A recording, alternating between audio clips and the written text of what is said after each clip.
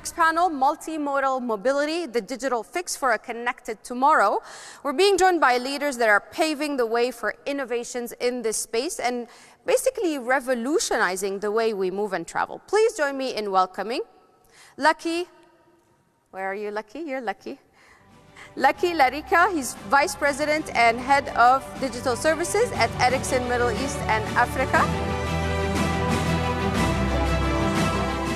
All right. Harj Dhaliwal is the Managing Director for the Middle East and India at Virgin Hyperloop, another revolutionizing idea for mobility.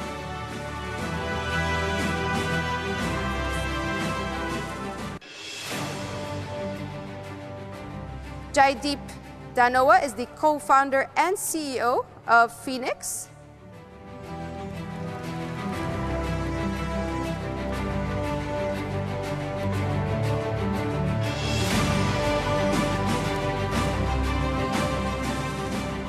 And you're ready, you're all mic'd up. You're already ready to go. Have a seat, please. Hasan Hosani is the CEO of Bayanat.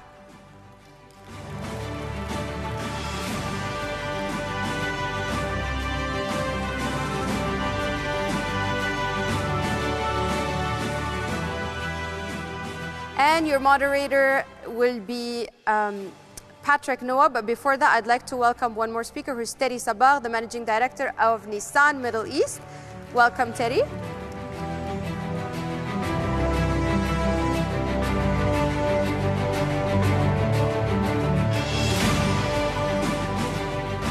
All right, we'll get a mic over to you. Theiry.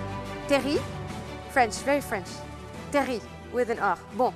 Okay, we can do that. We'll get a mic to Theiry as I welcome our moderator, who will be Patrick Noah, Executive Director for the Dubai Future Foundation.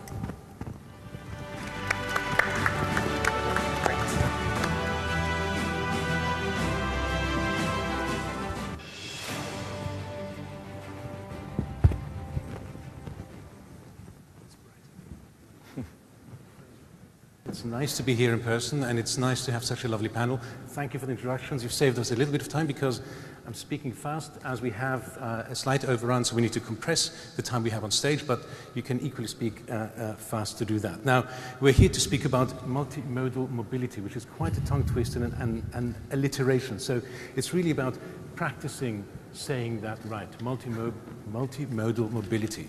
But I think the important point here is that with mobility, with the way mobility is going, it's really about practicing it. It's about rehearsing the future. It's about understanding where the technologies that we are developing right now may be going in years to come.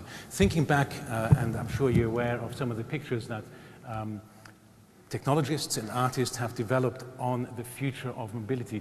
Back in the 1800s, you can see those hot air balloons, and you can see those flying galleons, all powered by things like oars and geese that pull these machines forward. And so those were the ideas and those were the aspirations of mobility and travel and moving goods and people of the future with an eye on 1880. Now, of course, this has all changed absolutely massively. So it's not exactly a new solution or a new conversation, but the point at which we are in terms of technology and in terms of also the knowledge we have of how disruptive and emerging technologies can have an effect on different kinds of fields is absolutely immense. It's also, I think, incredibly current and relevant to have these conversations at Expo and in Dubai, which is really about ensuring that cities become smart, that they're future ready, and that they're fully integrated. And so with panelists right now, today, we're examining how disruption, technology, and all things digital enable the transition towards what I think is integrated, better, faster, cheaper, and hopefully greener movement of people, goods, and services. So this is all incredibly relevant, and I cannot think of a better panel to have these discussions right now. So I'm going to go through a handful of rounds because there are questions I want to address from a number of different perspectives. So I want to start with Harj, simply because you here have the biggest piece of kit, Hyperloop. Testing has been done. When are we going to be able to board one of these things, and what might stand in the way of that? fantastic question. Yeah, we do have a big piece of kit, but I suppose, you know, we came to the Middle East in 2017, so it's not as if we're new here. And the company was founded in 2014, and still to date, I consider ourselves as a startup organization. But, you know, since 2014 to 2021, I think the one thing that we've done above all is captured everyone's imagination. And that's the ability to be able to move differently. You know, when we consider right back, you know, into the 18th century, you know, we've been relying on trains, planes, automobiles, and shipping now for nearly 150 years, right? And when we consider man's endeavor to be able to now go backwards and forwards to the moon, to be able to have vehicles that drive on their own, yeah, we are still relying on old constructs to be able to almost address 21st century solutions or issues, yeah? So, you know, we embarked, and we were founded in a garage, and the whole principle, for those of you who don't know too much, but, you know, the whole principle started back in 2013 with Elon Musk, who was stuck in a traffic jam just outside San Francisco and decided that there must be better ways of traveling around than sitting on a 6-lane highway polluting the earth. So he came up with the term Hyperloop at that time and decided that, you know, if we actually just remove the air, and it's an interesting concept because all we do on Earth is shift air. Moving your arm around now, moving around this stage, all we're doing is moving air. You only have to put your arm outside when you're traveling in a car to understand how much of a resistance air gives and how much energy you need to actually overcome it. So, you know, by just removing the air, all of a sudden you've now created a new form of transport that requires a lot of energy. So we as a company, we've been working diligently at that. You know, we have over 300 people. We're based in Los Angeles, and our test site is just outside Las Vegas, and we're the only organization that actually has a full-scale test facility. And since 2017, we've conducted over 500 full-scale tests, which culminated in us actually taking our first passengers in a Hyperloop back in November 2020. So I think that was a real milestone because two questions I get asked all the time. One, has anybody been on it? Two, is it safe? And I think the testing that we did the back end of last year proved a big yes to both of those. So there's two aspects that we're really working on. One is continuing to drive technology, because the one other concept, one other way of looking at it, I was talking to the panelists earlier on, I wonder how much of the audience understand that actually what we're developing is actually an electric vehicle. All our vehicles are now battery operated, right? They're in a low pressure environment, battery operated, but the point is, for the first time, we're developing a system that is actually putting the passenger at the heart of the system. And when we consider all of the transport modes that came before, they were driven out of necessity. You know, the Victorians were fantastic. You know, innovation is amazing. And innovation, I'm a true believer, only comes through necessity. And, you know, the Victorians, in a 100-year period between 1804 and 1904, gave us the modes of transport that we use today. We've never changed them since then. But what they did do is not do it for passenger use, they did it for cargo. They did it for actually being able to feed the factories that were churning out and manufacturing goods that the world was needing at the time of the first industrial revolution. So it was driven out of necessity, and I think we're at that real crossroads right now, that we are at a crossroads where I think innovation will need to actually come back to the fore to actually address some of the 21st century issues that we're facing today. Excellent. On that, can I jump to you, Jaideep? And in case you're wondering, Jaideep is with FENIX. It says so on his hat too. It's really about moving individuals, right? The one person. This is a very single-user solution, but it's also potentially a solution for moving small amounts of goods. So can you tell us a little bit about your solution and how you're going to, or planning to disrupt the way things are done at present here? Yeah. Yes, definitely. Thank you for having me on this panel. So, big picture, I mean, the themes of Expo as well, right? Mobility, opportunity, sustainability, they're what FENIX are all about, right? Like mobility, people are moving because they want to get somewhere, right? They want to get to work, they want to get to school, You want to get home to take care of the family, right? And there's a cost to moving, right? And it's a tax. It's a tax on what you can do in your world, and it's a tax on what we can do as cities. So at FENIX, our mission is to unleash urban potential and propel communities forward. We want to reduce this tax, which is a regressive tax, where the less you make, the more you pay in share of income and in time, right? The way to make it more affordable and accessible for everyone requires actually a change in the overall structure and how we move. Right? Most of our mobility needs today is in cities. 70% of those trips are actually one passenger, right? And yet we're servicing most of those trips with a 2,000 kg vehicle, right? Or even 4,000 kgs if it's electric, right? So you can see like all of that cost is actually going to move the car, not to move you, right? And that cost is not just for you, it's also the cost that we bear as a society, the infrastructure cost that we have to pay, the space that we allocate, the pollution, not just global warming, local pollution, local air pollution, local noise pollution, right? And so with FENIX, we're like, let's focus on this primary predominant use case, and let's offer actually a portfolio of products to service it. So we offer shared e-scooters, right? And like our team, we pioneered that service here in the Middle East with our last company. We offer another business model, which is a private subscription service. We call it My FENIX, where you can get, it's like Netflix for scooters. We deliver a scooter to your house. You pay a flat monthly fee, 150 dirhams or like 5 dirhams a day for unlimited rides with insurance and maintenance and a smart app and can pause or cancel anytime. And we're introducing other form factors as well. E-bikes, mopeds, maybe even our own version of pods someday. And the idea is by having this portfolio, you're giving choice to the market, right?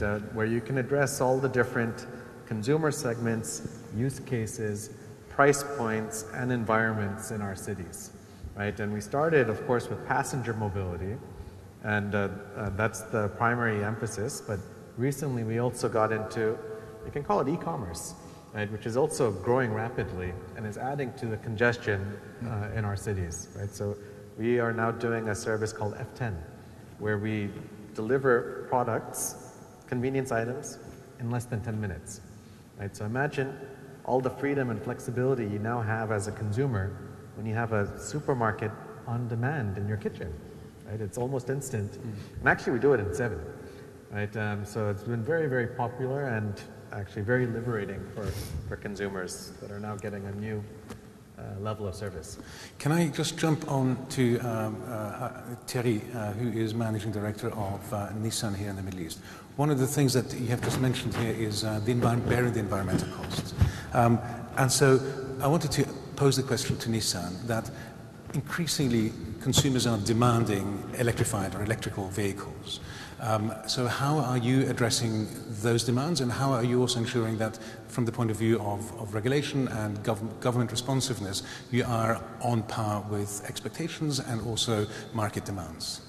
Yeah, first, it's great to be here today, in particular at the Expo, because we are one of the official automotive, we are the official automotive partner for Expo. And the 3 pillars of Expo when it comes to sustainability, mobility, and opportunity, this is really at the forefront of our strategy. And this is something is really interesting, that we are able to bring our global expertise and mix it with our heritage in the region to be able to bring forward our innovation. And electrification is definitely at the forefront of it.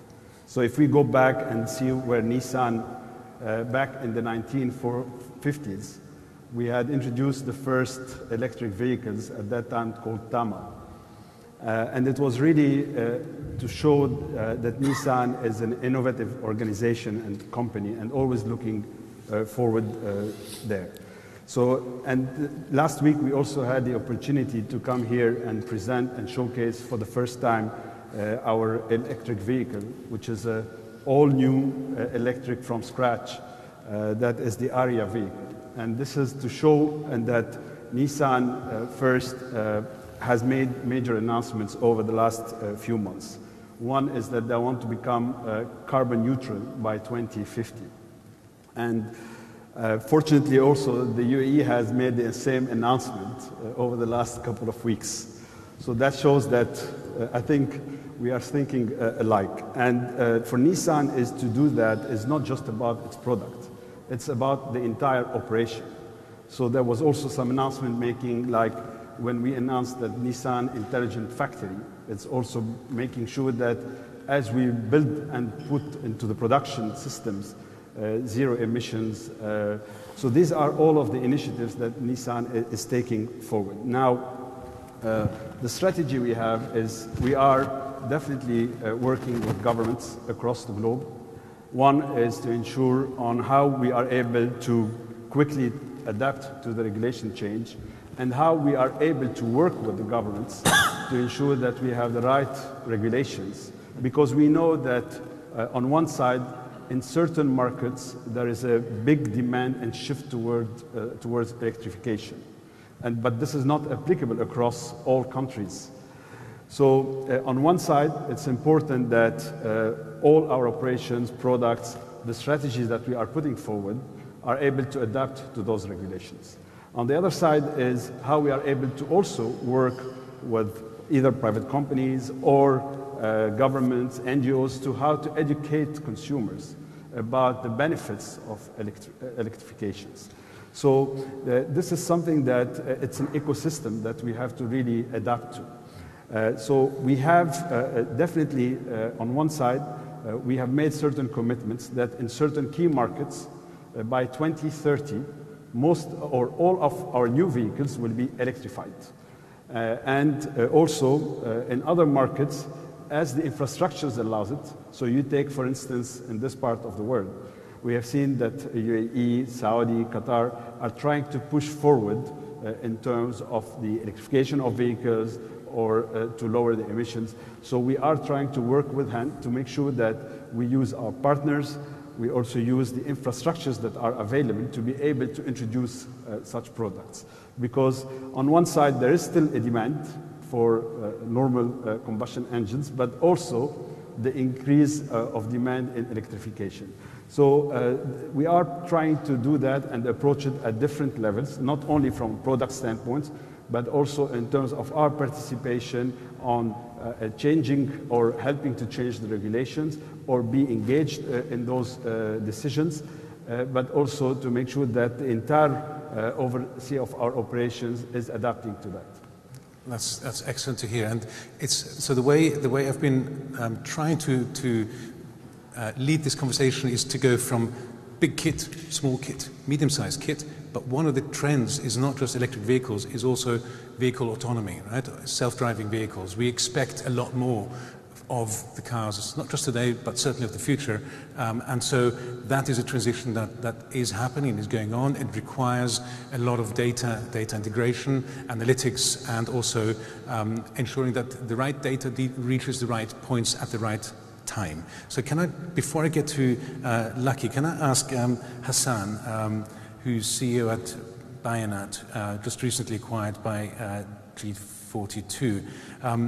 It was recently announced that Bayanat, in partnership with DMT and ITC, will begin a trial of autonomous vehicles in Abu Dhabi. Exciting news. Can you tell us a little bit more about that, please? Indeed, it's very exciting. It's a three-phase program that we put on an acceleration program.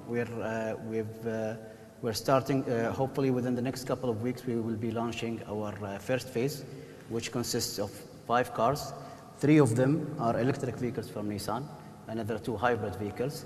It will be set for full autonomy at level 3, which requires a safety officer present within the car. It's going to be set up in Yas Island, going from different points of interest for pickup and delivery, and of course it has a full spectrum of applications behind it for ordering. I believe she mentioned Uber and Karim previously, so it will have that transportation app behind it to order to have that full operating model. So this is the first phase. The second phase will be more going into expanding the fleet, quantity-wise, and also expanding our geography into different regions of Abu Dhabi. And in parallel, we're looking at moving from L3, where the safety officer is required within the car, into a full autonomy at L4, which does not require a safety officer present for safety and regulation, transportation regulations. The third phase is to move it beyond the robo-taxi program, or just being taxi, moving into public transportation, so minibuses and buses, and also touching base with the industrial arm, so autonomous trucks, autonomous vehicles within industrial areas and ports and so forth. So this is the comprehensive program. We put it into an accelerated program. We're trying to push it all to be as fast as possible. Hopefully, by the end of 2022, we will be deploying our third phase. That's the program that we have currently within Bayanat. Bayanat is very much a satellite and data integration, so satellite data integration company. It's actually more than that. So the classical Bayanat does all the mapping and surveying. So we go from underground surveying into geo surveying, ground surveying, hydro surveying, aerial surveying through planes. Currently, we're also exploring the stratosphere and to put that into the picture, all the way to downstream remote sensing from satellites. So this is the surveying principle. And when the G42 acquired Bayanat, our mandate was to implement a disruptive approach towards the classical mapping and surveying principle, towards a more geo-AI principle, adding that AI layer and seeing how smart positioning and smart geo-referencing may serve the other different verticals, whether it's mobility or mobility on the ground, mobility in the air, and so forth. So the program has started since last year, and we're going through a very exciting but also painful transformation period right now. And it's very open into different spectrums from geo surveying into geo-intelligence into intelligent mobility. Lucky, over to you. Right now we are in this space where things, Internet of Things, are coming together, where data streams need to be flowing, as I said earlier, yes, to the right places at the right times, in the right ways. Can you tell us a little bit more what Ericsson is doing to promote that here in the region for autonomous vehicles, but also perhaps other offerings that people might be able to utilize in years to come through the wireless technologies that you have? Yeah, absolutely. It's interesting the way that you steered the conversation. Big kit, small kit, automated vehicles, autonomous vehicles. Imagine trying to build a network that you can actually connect these things together. Yeah. We call that Imagine Possible, and that's our mantra at Ericsson. For us, the whole driver is a platform for innovation, and that's the 5G network. And that's something that we're working with all of our service providers across the globe, especially here in the Middle East and Africa, to drive networks that are not only great for the mobile broadband consumer, but that allow for industries to innovate, industries to digitize, and industries to transform what we thought we couldn't do. And that's something that we've been driving. You talked about autonomous vehicles. We've been driving a lot with various partners. It is an ecosystem play. And for us, we're working with our service providers to realize that dream. For us at Ericsson, we're obviously investing in connected vehicles. We're doing cloud platforms that are able to connect vehicles together. Today, we have 5.5 million vehicles connected, cloud-based platform, together with partner systems that we operate and give them an in-vehicle experience, together with automotive industries. We're working, collaborating with the 5G Automotive Association to help set the global standards and benchmarks around security, connectivity, privacy. How do you roam across borders with these type of vehicles. So we're doing a lot to set the groundworks of how service providers can build a connectivity layer that allows all of this kit, all of the connectivity from IoT sensors, from autonomous vehicles, automated vehicles, all of that to transform how we move about, like the notion of the shifting air about. But we're about, shifting data. And it's that processing of data that really becomes invaluable as we try to, again, gain efficiencies, not only in our operations, the way that we run our networks, but the way that we offer services and offer mobility to each of our industries as well. I know we're slightly running out of time, and I do want to leave a couple of minutes for questions from the floor. I think one of the really massively important areas that you have touched on, but we haven't fully discussed, and this is an open question to anyone, is this is a lot of new technology, a lot of new ways of moving people and goods. How do we ensure that this is 100% safe always? Yeah? So you've got people on your scooters, you've got people in a Hyperloop, you've got people in cars, and you have to somehow integrate that. How do we make sure that you can provide the certainty that it's always safe? Well, I might start, because I'll start at the infrastructure layer.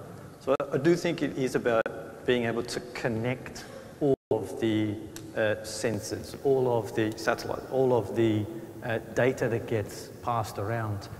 It is about securing that vehicles, or what you call data centers on wheels, if I can term it that way, it is about securing that they can not only process data within the vehicle or machine itself, but they can read data from different data sources. That's where we leverage the 5G network to be able to do that in almost real time. So for us, that's one layer of securing that with 5G networks, we're running these networks that give the data throughput, the high data throughputs that need to be processed, and the low latency to be able to engage and allow for critical IoT, real-time data transfer to secure that safety, to secure that the data is being passed around. But it would be interesting to see from a KIP perspective how we secure safety. What are your thoughts, Theiry? Yeah, I think from our side, safety is at the top of basically our priorities. And for us, it's not just to build and bring technology that offers the highest levels of safety, is to have to make it affordable to everyone around. And this is really at the core of our DNA, is how to bring innovation, technology, make vehicles more safe, more green, more intuitive, but also democratize that technology and make it available to everyone that is really looking for it. And this is something that we are really focusing on. And today, when you look at what is Nissan Intelligent Mobility, it's all about intelligent driving, intelligent power, intelligent integration. And most of today, the technology we have in our vehicles is offering that. So you take, for instance, now, one of the latest technology we have is ProPilot. And it's a really assistance cruise control to make sure that it helps the driver to feel safer and to feel more in control of his vehicle. So this is something that is really, we are working, and it's always important as we do that, is to make sure that that technology is affordable and available to everyone. Great. Jaideep, I'll give you the last word on this. If you put people on little rickety things, so to speak, and they zoom down at high speed through traffic. How do you make that safe? Yeah, I was wondering whether I should bite my tongue or be a little controversial with my peer group. My humble opinion is, the biggest safety risk that we have today, in our streets is the car, because it is driven by humans, and there's going to be human error, and it's a high-speed, high-momentum vehicle that kills people, on millions of people every year, right? And we need to move away from this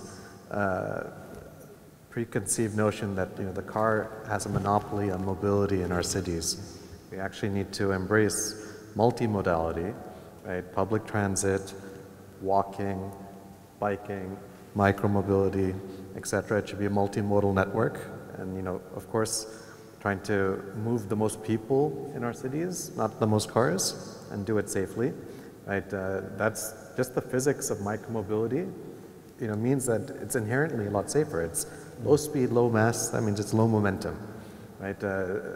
Now your question is like, oh, what if someone rides like on the street, right? Yeah, we need to make space for these vehicles so that they can ride without being scared that someone's going to hit them in a car, right? The risk is not someone riding a scooter is going to run over someone and kill them.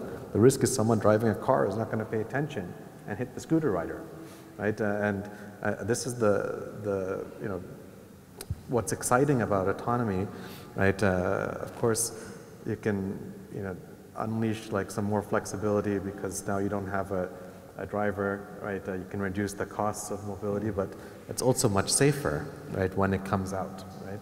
But that's a long-term research project, and it's going to take decades to get fully implemented as well. You're talking about replacement cycle of millions, hundreds of millions of vehicles around the world. This is a capex spend of like trillions of dollars, right? Micromobility is ready today, right? Like, let's not talk about like 2050. Let's talk about 2021, 2022. What can we do today that can help improve people's lives, help improve access to opportunity and emissions and safety and everything else? I mean, it's obvious. We just need to like remove the blinds.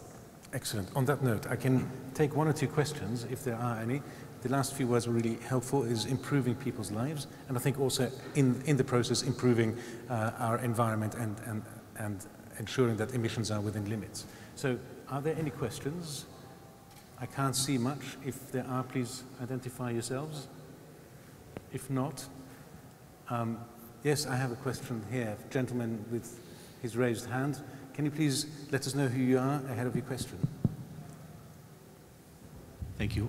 Very interesting discussion. My name is Mohammed Rushdi, FinTech Bazaar.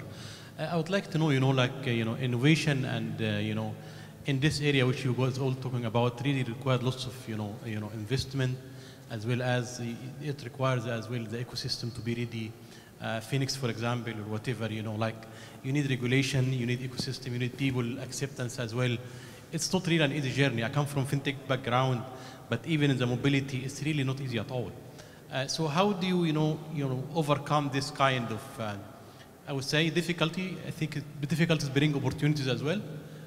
So how do you overcome this in your entrepreneurship journey, or for Hyperloop, Bayanat, for whatever, I think we need to hear from you. And then this ecosystem can really, reach to a kind of maturity very soon here in our region. Thank you. If I may, I'd like to answer the question. Yeah, let me also ask Harj to respond to that, because we had an interesting conversation about that, and then I'll come back to you as well, Hasan. Can you just, I didn't catch the question, so can you just repeat that? So the question was really about regulation. How do you ensure that you can get the regulatory environment to the point where all these innovations can function? It sort of follows on the question that you asked earlier on, okay? So, I didn't get a chance, but I wanted to come on to this. When you're traveling at 1,080 kilometers an hour, I think safety is absolutely top of our priority. Okay, and it can't be done, and I want to be, assure the audience, safety is not just a single entity's responsibility. It is actually a responsibility between us, the developer, the innovator, the implementer, and also government. And there is a big, big part to play between governments and the industries that we're all talking about here on the stage, from autonomy to Hyperloop.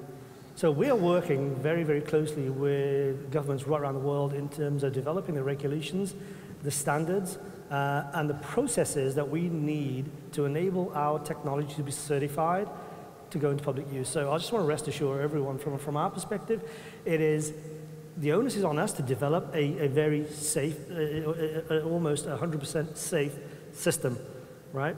It will be based on a risk-based approach. We cannot account for every single eventuality, but it goes back to what you said, Theiry. You're trying to actually make sure that this is safe, but it needs to be almost on the pragmatic side. And I think if you look at safety, that's always the underlying, what's pragmatic enables us to do it. At the same time, there is an onus and a duty of care on governments to be able to work to ensure that they are also satisfied, not just us, they're also satisfied. And that is the process that we're developing. So we're developing those processes in Europe, we're developing those in the US, we're developing them here, and we're developing them in India. Ultimately, they'll come together, and then that will be certified. No different to the way transport systems, mass transport systems today are developed, okay?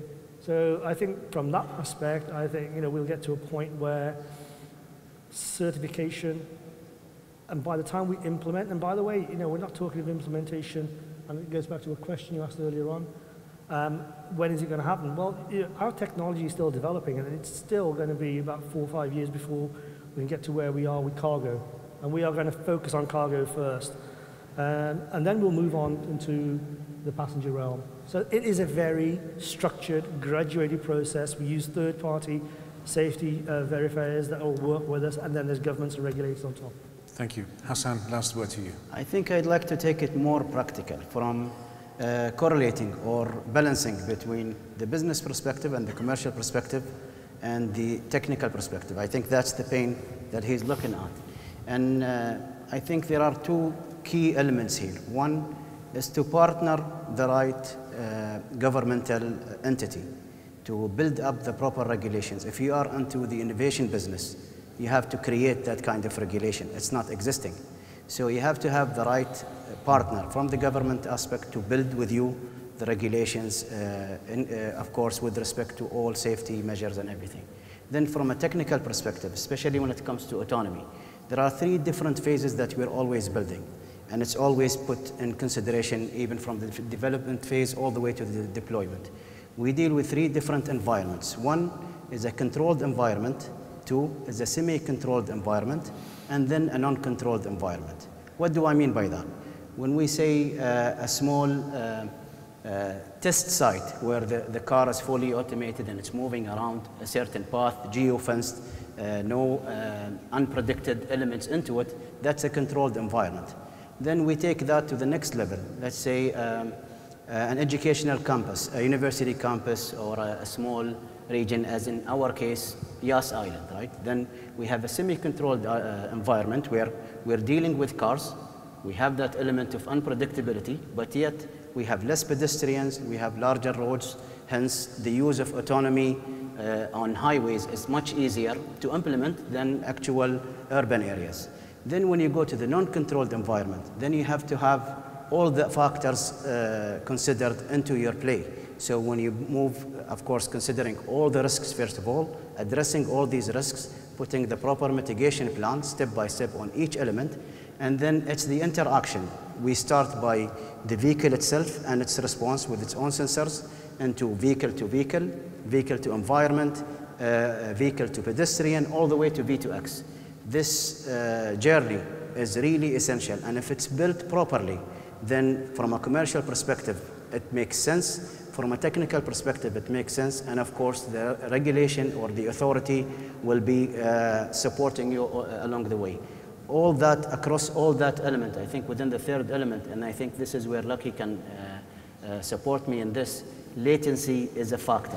When we move from V to V into V2X, then that time of the data receiving and transferring is really essential. So latency becomes a key factor in that element. And I'll leave it to you to...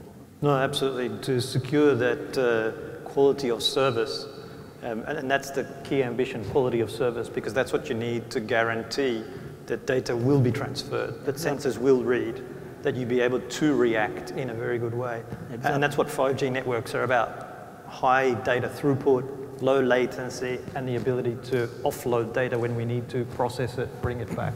So that's the ambition that we have in building these smarter networks. Excellent. Thank you very much. This has been, I think, a very, very interesting and enlightening, early applause, an enlightening conversation. I just wanted to spend half a second to just acknowledge one thing that has become clear in the conversation here. One is that innovation is really a journey, it's not a destination. It's an ongoing process. And this panel has demonstrated this, I think, amply by having startups next to established companies, and they're all innovating in their own ways, but no one can do it alone. Everyone is dependent on other systems, and that's why innovation can only happen in a network, or in an ecosystem. And the better that ecosystem collaborates, talks to one another, and is integrated, the more fruitful that innovation is going to be. Let me thank the audience who's here with us in person, and also any online visitors to this conference. So thank you very much for making the time. Let me also thank our panelists here, Harj from Virgin Hyperloop, Jaideep from FENIX, Hasan from Bayanat, Lucky from Ericsson, and of course Theiry from Nissan. Thank you so much to everyone. Thank you.